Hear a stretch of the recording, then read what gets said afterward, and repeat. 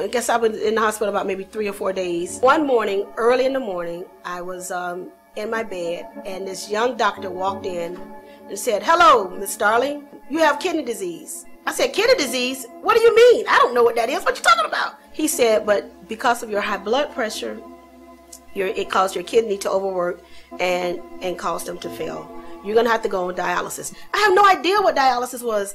And I said, I'm going to kill myself. I don't want to know what dialysis is. I can't accept this. I was in denial. And then one day, somebody told me about the American Association of Kidney Patients. They sent me information all about kidney disease, all about transplants, all about the latest and the greatest and what was coming out.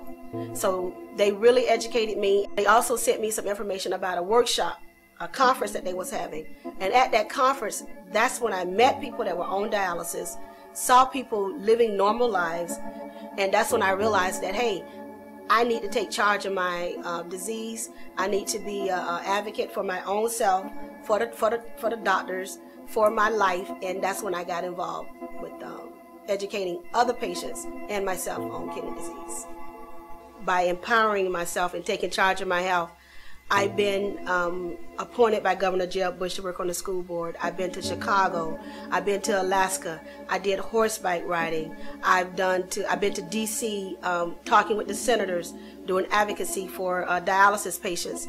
I've been to Key West and had a great time twice on dialysis. So I've just been all over Florida, having a good time and living a full and wonderful life. I'm Janice Starling, and I have kidney disease.